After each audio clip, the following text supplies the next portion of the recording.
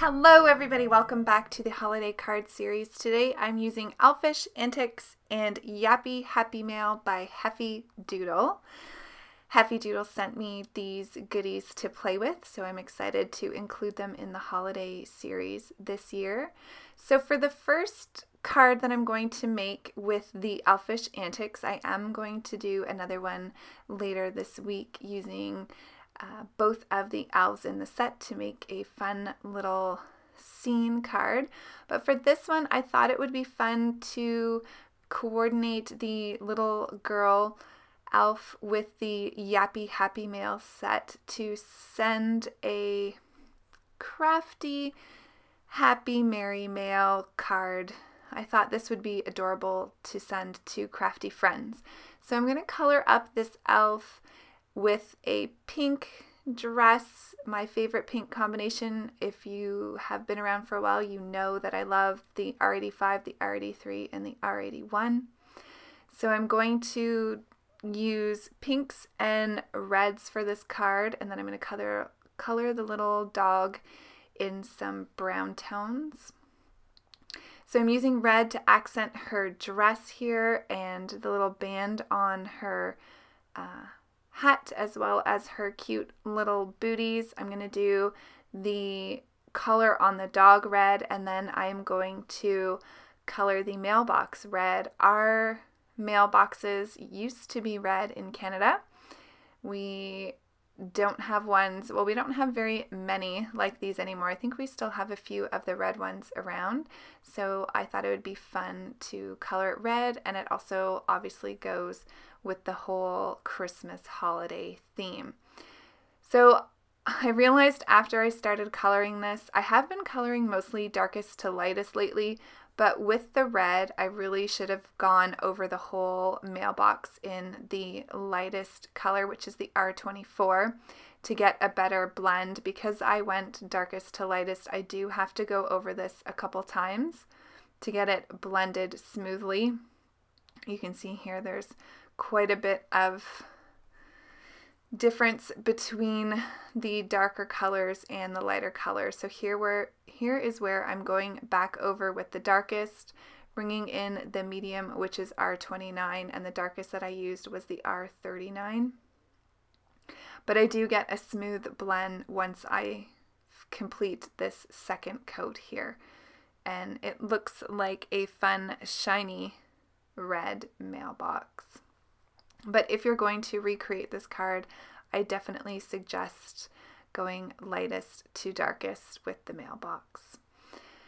So I am going to just do this little line on the mailbox using my Memento Tuxedo black marker. And here I'm going to color the dog. I'm using E27, E25, and E23. Gives a nice chocolate brown color. Kind of like a Cocker Spaniel, I guess, was kind of what I was thinking when I was coloring up this card. These little elves are just absolutely adorable, and I believe the recent release from Heffy Doodle has a compliment sent to the Elfish Antics stamp set. So I decided to color her hair in brown as well so it would match the dog and I didn't have to bring any other colors in. I am going to do a little bit of shading on the white areas, but I do end up adding something to the white, so I really didn't need to do that. Here's the images colored, so I will cut those out with my brother Scan and Cut. I made a little mask here for myself just out of some 110-pound heavyweight cardstock. I just used a stitched circle die from MFT to do that. Now I'm going to lay this stencil over top. This is the English Brick Stencil by MFT. And I'm going to be using Distress Oxides in Tattered Rose, Worn Lipstick, and Barn Door. I wanted to bring out the pinks and the reds that I used in the images. I just love pink and red for Christmas. So this will give me a circular pattern of brick wall on my card panel. And once I get that complete, I do like to go over with the lightest color with the brick wall stencil just to blend in so those white lines aren't so stark white. So here's what my card panel is going to look like. I'm just kind of trying to soften the edges here. I'm going to use the sentiment from the Yappy Happy Mail, and it said, I think it said sending a card full of love, and so I'm just going to cut that off, and I'm going to use the Merry sentiment from the Elfish Antics.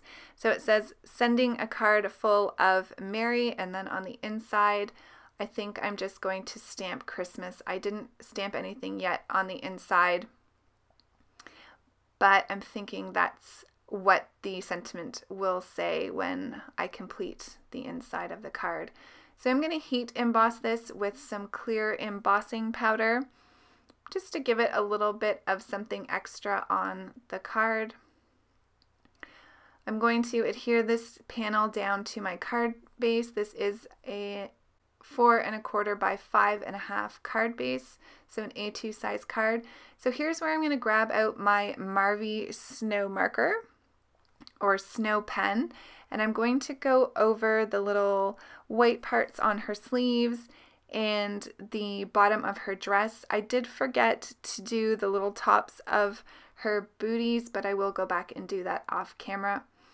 So you can see there the snow pops up and it gives it a nice fuzzy texture.